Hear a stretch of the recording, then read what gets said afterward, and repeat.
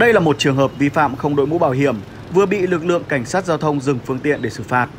Kể từ ngày 1 tháng 1 năm 2022, theo nghị định mới của Chính phủ, nhiều hành vi vi phạm trong lĩnh vực giao thông đường bộ sẽ bị tăng mức xử phạt.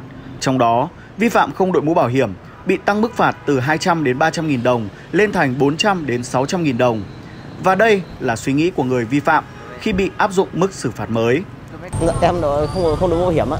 Em chưa biết mức xử phạt mới ạ, cao quá thôi, sau em sợ lắm, em không dám vi phạm nữa đâu ạ.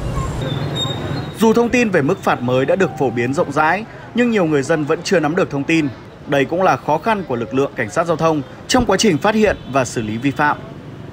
Do nhiều người dân hiện nay vẫn chưa biết là cái nghị định 123 đã nâng mức xử phạt, nên khi bị dừng xe kiểm tra và xử lý thì nhiều người dân sẽ bất ngờ với mức xử phạt mới, tăng mức xử phạt lên. Hành vi không đội mũ bảo hiểm hiện nay sẽ tăng mức phạt lên là từ 400 đến 600. Khi thực hiện xử lý theo nghị định 123 mới thì chúng tôi tăng cường tuyên truyền, đồng thời là xử lý triệt để người dân nhận thức rõ hành vi vi phạm của mình và người ta biết rõ cái hành vi mức độ xử phạt để người ta chấp hành tốt hơn với luật giao thông đường bộ. Theo ghi nhận của phóng viên báo điện tử Việt Nam Plus, việc áp dụng mức xử phạt mới đã bước đầu mang lại hiệu quả.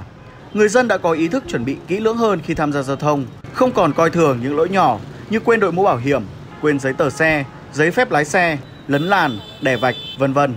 Thực hiện xử phạt theo nghị định 123 mới thì mức xử phạt nâng lên khá là cao. Do đó thì tạo ra một cái nhận thức mới của người dân, và người dân khi bị xử phạt cao thì người ta sẽ có ý thức chấp hành cái luật giao thông đường bộ của mình tốt hơn. Chúng tôi sẽ cố gắng để xử lý cũng như là tuyên truyền cho người dân để người ta chấp hành.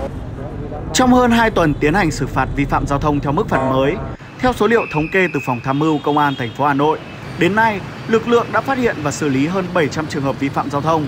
Trong đó, bên cạnh lỗi phổ biến là không đội mũ bảo hiểm, lực lượng chức năng đã xử lý nặng nhiều lỗi khác như 43 trường hợp vi phạm nồng độ cồn, 105 trường hợp vượt đèn đỏ, 66 vi phạm dừng đỗ sai quy định, v.v. Và lực lượng chức năng sẽ tiếp tục tăng cường tuần tra, xử lý trong dịp cao điểm trước Tết Nguyên đán. Chúng tôi hy vọng là trong dịp Tết Nguyên đán này thì người dân sẽ nâng cao cái ý thức chấp hành luật giao thông, đảm bảo trật tự an toàn giao thông để giảm thiểu tai nạn ùn tắc giao thông cho người dân đón Tết nó an vui. Và lực lượng cảnh sát giao thông chúng tôi cũng cảm thấy là vui vẻ, hạnh phúc khi làm nhiệm vụ.